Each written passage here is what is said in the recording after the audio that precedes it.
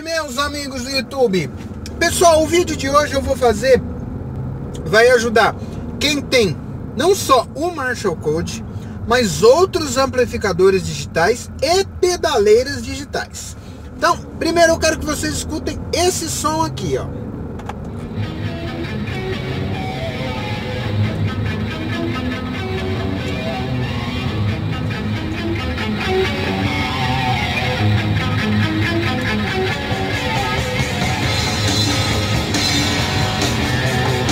Pessoal, essa música é do Van Halen, Ain't Talk About Love. E vocês podem perceber que ela tem uma distorção, só que é uma distorção mesmo.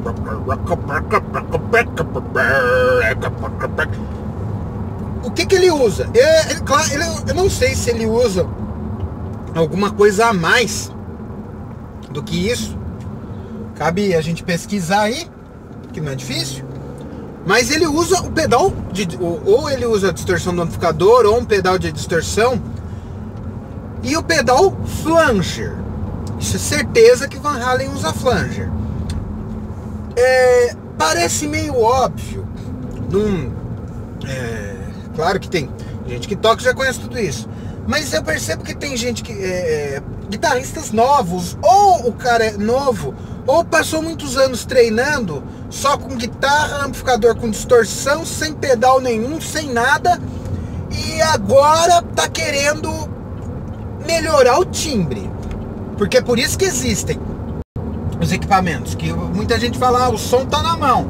Não tá na mão. Você pode pegar uma tonante num amplificador bem ruim, uma distorção horrível, a sua música vai ficar bonita, mas o timbre da guitarra não, que são duas coisas distintas. Tem um vídeo do Satriani tocando com uma guitarra tipo uma Memphis e ligado num amplificadorzinho meia boca. A música do Satriani continua linda, a técnica dele continua perfeita, mas o timbre da guitarra tá ruim.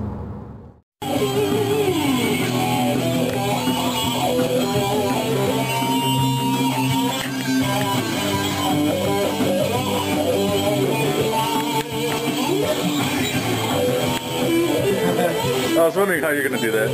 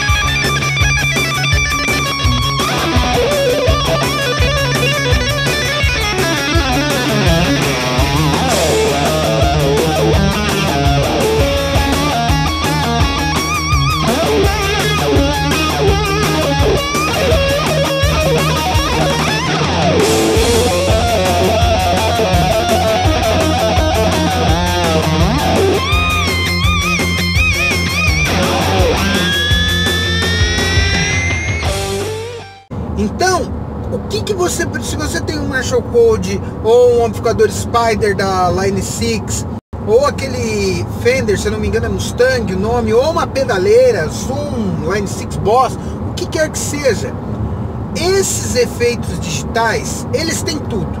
Eles têm os pedais de modulação, que é o chorus, o flanger, tem os efeitos de distorção, overdrive, distortion, outros tipos de distorção, tem emulações de amplificadores. No caso da Line 6, você escolhe até o microfone que vai na frente do amplificador.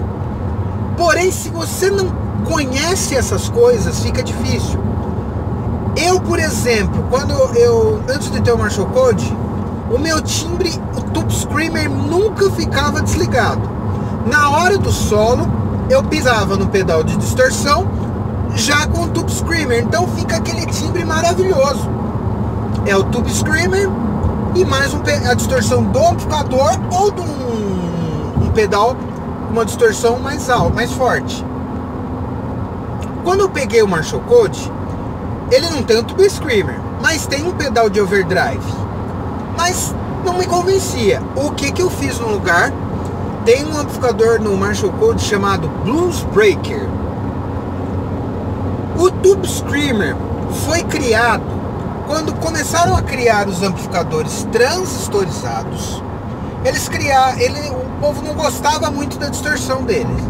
E aí o Tube Screamer foi criado para suprir essa necessidade. Então você pisava, ele dava aquele som saturadinho do amplificador valvulado. E aí o pessoal começou a usar ele junto com outras distorções. E aí mesmo, todo mundo que tem hoje em dia amplificador valvulado usa também o Tube Screamer. É um pedal que não pode faltar. Mas tem muita gente que não sabe disso.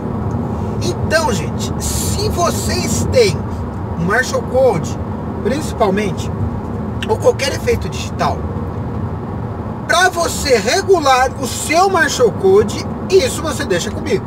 Que eu tenho vídeos aqui no canal de como você regular o Marshall Code com um celular, com o uso de computador ou direto nele. Agora, como você conhecer tudo isso, eu conheci junto com o meu professor e também com os vídeos do Silas Fernandes na época do Setup on Fire. Porque no programa que o Silas tem hoje, ele explica sobre produtos novos e volta e meia ele dá uma dica boa. Só que tem os vídeos que ele fez na época do Setup on Fire, que ele explicava a cadeia de sinal, como você chegar no som do David Guilmour, por exemplo.